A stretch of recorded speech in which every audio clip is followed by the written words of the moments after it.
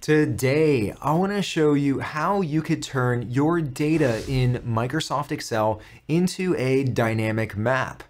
At the Kevin Cookie Company, we have a ton of sales data by country, but it's really hard to make sense of it. It'll really help me visualize the data if I could turn that into a map. And wow, look at that. It appears that India is one of our top markets. It's a good thing that we greenlit those cardamom cookies. You could also turn your map into a dynamic map. This way you can update the map based on your selections. Lastly, we'll also look at how you could turn your data into a 3D map. This way you can fly around to visualize your data in different ways. If you'd like to follow along today, I've included a sample spreadsheet right up there. All right, let's check this out. Here I am in Microsoft Excel, and here I have a performance dashboard for the Kevin Cookie Company. I want to add a map view to this dashboard that shows me visually where all of the cookie sales are occurring. If you want to just build a simple dashboard in Excel, I've included a video right up above that'll walk you through step by step how to do that. In this video, we're purely looking at the mapping capabilities. Down below, let's click on the worksheet titled Basic Map. Here on the Basic Map sheet, you'll see that I have two columns of information. In the first column, we list out all of the countries where we sell cookies at the Kevin Cookie Company. And in the second column, we have the associated number of cookies sold. To be able to create a map, you need some type of geographic information. Here I have countries, but you could also use city names, states, or even zip codes. Along with that, you need some type of data or values that go along with that geographic location. And here I'm using number of cookies sold. Now, unfortunately, you could only have one other column go with that geographic location. Now, right now, looking at all of this data, it's kind of hard to make sense of it. It'd be a lot better to visualize it with a map. So let's insert a map. To insert a map, go up to the top ribbon and on the tabs, select the Insert option. In the center, the first way to insert a map is via Recommended Charts. When you click on that, here in the second position, you'll see the option to insert a map. If we go back, you'll also see a dedicated button for inserting maps. Here, when I click on that, I could insert a map, and down below, there's also the option for more maps. However, there are no more maps. There's only one type of map that you could insert, so let's click on this map. And check that out. I now have a map that shows me visually where we've sold all of our cookies. The darker the color, the more cookies we've sold, and the lighter the color, the fewer cookies we've sold. I can now make modifications to this map. If I click on the title, I could give it a new name. Up above on the ribbon, I could also choose a different style. I could adjust the colors, and I could even add in data labels if I'd like to. So I have a few different options for customizing this map. The great thing about maps is it'll adjust the view based on the geographic locations that you have in your data. Here, if we click into Basic Map 2, you'll see that I have all of the different states in the United States. Here, once again, I'll go up to Insert and I'll insert another map. Here, this will now generate a map that shows sales data for cookies in the United States. So here it optimizes the view just to the geographic location that I have data for. Now that we know how to create a basic map, let's take this to the next level and create a dynamic map. Back on my performance dashboard, I want someone to be able to come in and select a region. And depending on the region that someone selects, it'll show a map just for that region. All right, let's click into the Dynamic Map worksheet and we'll walk through how to make this work. Here on the Dynamic Map worksheet, once again, I want someone to be able to come in here and they could select one of the regions. Here you can see all of the different regions that we sell cookies in. Once someone selects one of these regions, I want this table down below to only show me the countries within that region. And once it updates the table, I also want a map just to show me that specific region. To get started, I want to create a drop-down list here where someone can choose the region. So here I'll select all of the different regions we operate in and I'll copy this column. Here I'll paste it in over here. Up on the top tabs, I'll select data and here I'll remove duplicates. I'll click on OK, and this leaves me with all of the different unique regions. Also, I want this to be sorted in alphabetical order, so right up above, also within the data view, here I'll click on A to Z, and that's now sorted all of the different regions. Next, I want to insert a drop-down list right up here with all of the different unique regions.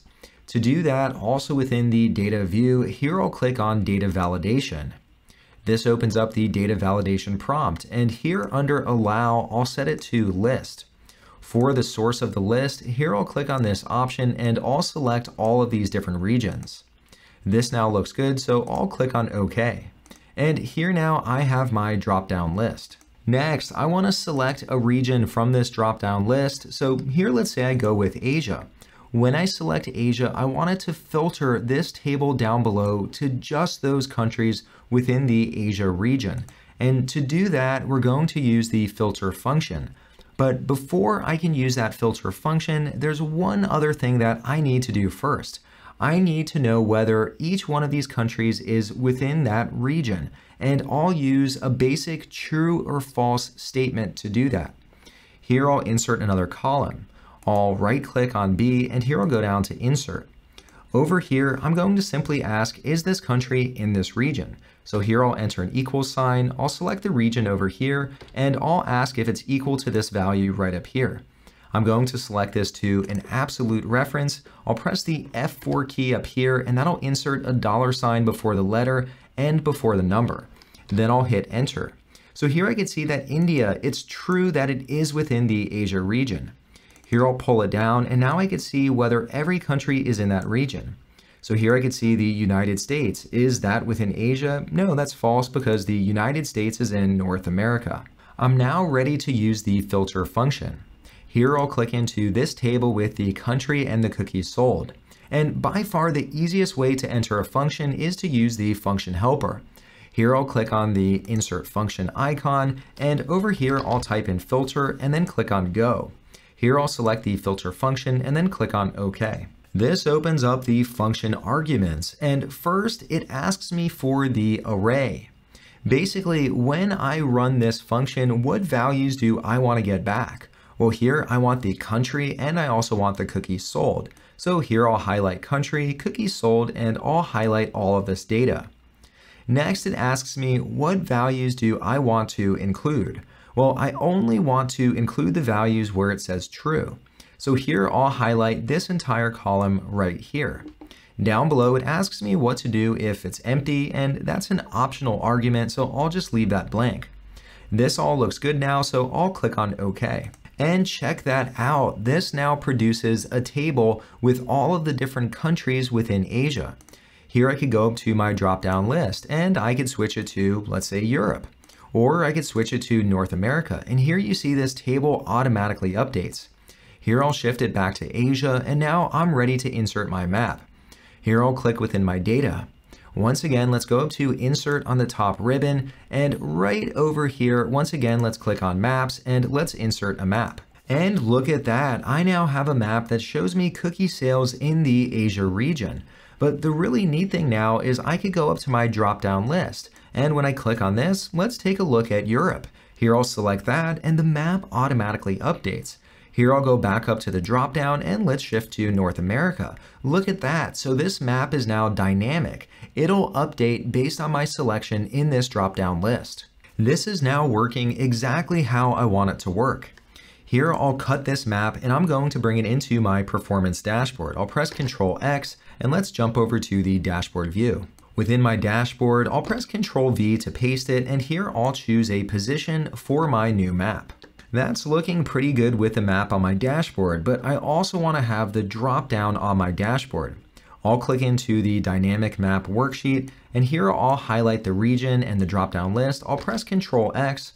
I'll go back to my dashboard and I'll paste it in right over here. The drop down list didn't transfer successfully, so here I'll click on the drop down. I'll go back up to data, and over here I'll click on data validation. Here I see the source. It's currently referencing this sheet. So here I'll update the reference. I'll click on this. Let me go to the dynamic map sheet. Here I'll highlight all of my different regions. I'll click back on here and then I'll click on OK. Back now on my performance dashboard, I could click on my drop down and here I can update the region and then the chart updates to reflect that region. This dashboard is now looking pretty slick. Lastly, I also want to show you how you can visualize your data on a 3D map. You can then set up a scene. You can fly around your data and you can even export it as a video so you could bring it into, say, a PowerPoint presentation. Let's jump back into the basic map worksheet and then click into your data. Up above, click on Insert and then click on 3D Map. This opens up 3D maps and I can now visualize my data on a 3D map of the world. Over here on the right-hand side, it successfully brought in the country data, but I don't yet have the cookies sold data in here. Right down below under height, I'll click on the plus icon for add field and I'll select cookies sold. And look at that, I now have stacked columns showing me cookie sales around the world. I could visualize this in different ways. Here I could also load a clustered column, I could also load bubbles. Here I could click on a heat map or I could even select a region view. So this is similar to what I saw in the 2D map in Excel. Over on the right-hand side, I could also add categories. You can even add the time dimension if you want to visualize how data changes over time. You could also add other filters and other layer options. One feature that I really like, you also have the ability to animate your data on the map. Over on the left-hand side where you can see all of your scenes, on scene 1, I'll click on this settings gear. Right over here, I can choose different effects. I'll select rotate globe. You can also set the speed and then I'll close this out. Now I could click on the play icon and this will now animate my data on the globe. Now that I've set up an animation, up in the top left-hand corner, I can even create a video with that animation. Here I could choose the quality level. I could also choose a soundtrack and then I could export this video. So I could take this video and I could say embed it in a PowerPoint presentation, or I could bring it anywhere else I can bring videos. All right, and that's how easy it is to create a map view of your data in Excel. And finally, I can visualize how our cookies are selling around the world. To see more videos like this, please consider subscribing. I'll see you next time.